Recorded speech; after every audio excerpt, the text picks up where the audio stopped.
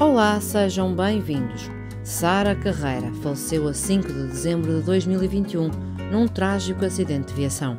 Foi então aberta uma minuciosa investigação para se descobrirem as causas do acidente que envolveu 4 veículos e, na sequência, do qual foram constituídos também 4 arguidos, que são Ivo Lucas, a fadista Cristina Branco, Paulo Neves, que conduzia sob efeito do álcool e abaixo do limite mínimo de velocidade, e ainda Tiago Pacheco.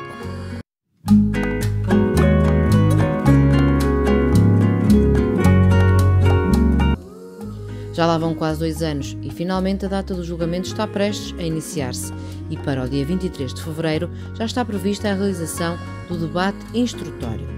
Manuel Magalhães e Silva, um dos representantes legais de Tony Carreira e Fernando Antunes, explicou ao site de televisão e cito: "Vai ser ouvida uma testemunha a pedido de Cristina Branco e segue-se logo a troca de argumentos, que é um debate instrutório. Os argumentos por parte do Ministério Público, por parte do assistente e por parte dos arguidos.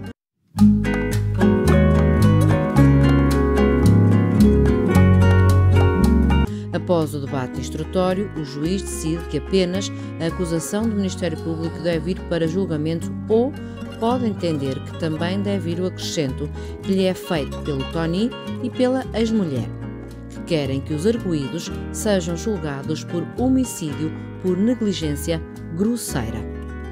Caso esta alteração venha a ser feita, os arguidos podem apresentar recurso, o que vai levar a um novo atraso no julgamento." Muito obrigada por assistir.